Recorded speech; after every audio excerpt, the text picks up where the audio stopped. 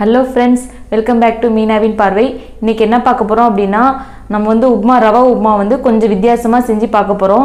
ரொம்பவே சூப்பரா இருக்கும். நம்ம இத பால் சேர்த்து பண்றதால குழந்தைகளுக்கு ரொம்பவே பிடிக்கும். வாங்க எப்படி செய்யலாம்னு பார்க்கலாம்.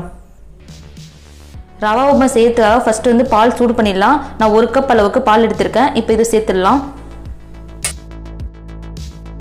இதால 2 கப் அளவுக்கு நான் ரவா எடுத்துர்க்கேன். இப்போ 1 கப் அளவு பால் சேர்த்துட்டேன்.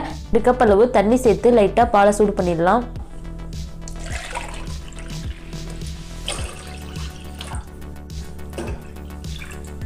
பால் சூடாகும் போதே இதுல ஒரு 1/4 டீஸ்பூன் அளவு மஞ்சள் தூள் சேர்த்துக்கலாம். இல்ல தேவையான அளவு கொஞ்சமா உப்பு சேர்த்துக்கலாம்.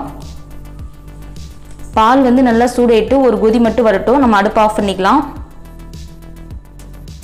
600 கிராம் அளவுக்கு ரவா எடுத்துர்க்கேன். இத லைட்டா வறுத்து எடுத்துக்கலாம். வறுத்த ரவையா இருந்தா வறுக்க தேவையில்ல.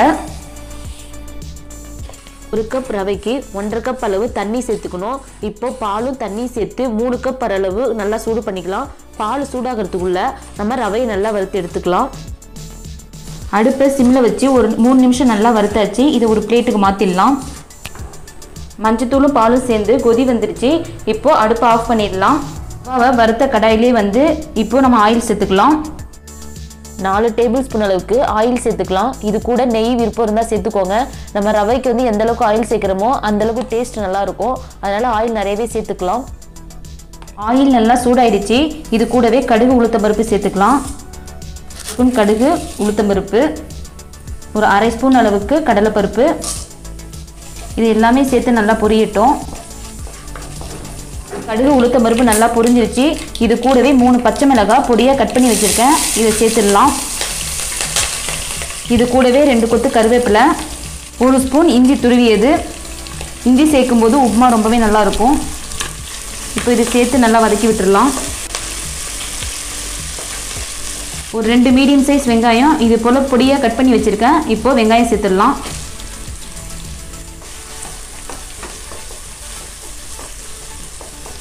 வெங்காயம் வதங்கிறதுக்காக கொஞ்சமாக உப்பு சேர்த்துக்கலாம்.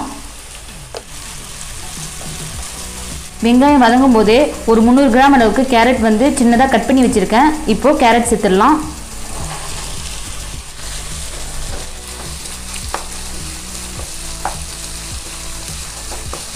கேரட் ஒரு நிமிஷம் வதக்கினதுக்கு அப்புறமா பச்சை பட்டாணி எடுத்திருக்கேன். பச்சை பட்டாணி வந்து ஆப்ஷனல் தான், விருப்பம் இருந்தால் சேர்த்துக்கோங்க.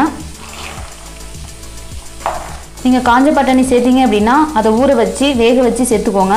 கேரட் வந்து வேகிறதுக்காக அடுப்பை சிம்மில் வச்சு ஒரு 2 நிமிஷம் மூடி வச்சிடலாம். கேரட் அரைப்பது வெந்துருச்சு. இப்போ ஓப்பன் பண்ணி பார்க்கலாம். கேரட் வெந்ததுக்கு அப்புறமா வறுத்து வச்சிருக்க ரவையை சேர்த்துடலாம். ரவையை சேர்த்து நம்ம காய் கூட நல்லா மிக்ஸ் பண்ணி விடலாம். ரவை சேர்த்ததுக்கு அப்புறமா ஒரு 2 நிமிஷம் வந்து ரவையை இந்த கேரட் கூடவே நம்ம சேர்த்து நல்லா மிக்ஸ் பண்ணி வதக்கி விடணும். அப்படி வதக்கும் போது அது பாதி அளவு நல்லா வெந்துடும். ரவாவை 2 நிமிஷம் நல்லா கிளறி விட்டாச்சு. இது கூடவே நம்ம பால் சேர்த்துக்கலாம். மஞ்சத்தூள் சேர்க்கறது நல்லது தான். அதே போல் நல்லா பார்க்கும் கலர்ஃபுல்லாக இருக்கும். சேர்த்து நல்லா மிக்ஸ் பண்ணி விடுங்க. நான் வந்து ஃபஸ்ட்டு ரவா சேர்த்துருக்கேன். நீங்கள் வந்து பால் சேர்த்து கூட ரவா சேர்த்தாலும் இதே டேஸ்ட்டு தான் வரும். இதெல்லாம் சேர்த்ததுக்கு அப்புறமா ஒரு 5 நிமிஷம் நல்லா கிளறி விடுங்க. கிளறி விடும்போது நல்லாவே சூப்பராக வரும். இப்போ ரவா சேர்த்து நல்லா ஒரு 5 நிமிஷம் சிம்மில் வச்சு நல்லா கிண்டி விடுங்க. கிண்டி விடும்போது நல்லா உதிரியாக வரும். இப்போது உப்மா ரெடி ஆகிடுச்சு. ரொம்பவே டேஸ்டியான ரவா உப்மா ரெடி ஆகிடுச்சு. இது வந்து நம்ம பால் சேர்த்துருக்கிறதால ரொம்பவே டேஸ்ட்டாக இருக்கும். கண்டிப்பாக உங்கள் வீட்டில் குழந்தைங்களுக்கு எல்லாரும் செஞ்சு கொடுங்க. எல்லாருக்குமே ரொம்ப பிடிக்கும். இந்த வீடியோ உங்களுக்கு பிடிச்சிருந்துச்சு அப்படின்னா சேனலை லைக் பண்ணிக்கோங்க. உங்கள் ஃப்ரெண்ட்ஸ்க்குலாம் ஷேர் பண்ணுங்கள். மறக்காமல் சப்ஸ்கிரைப் பண்ணிக்கோங்க. நெக்ஸ்ட் சூப்பரான வீடியோவில் பார்க்கலாம். தேங்க்ஸ் ஃபார் வாட்சிங்.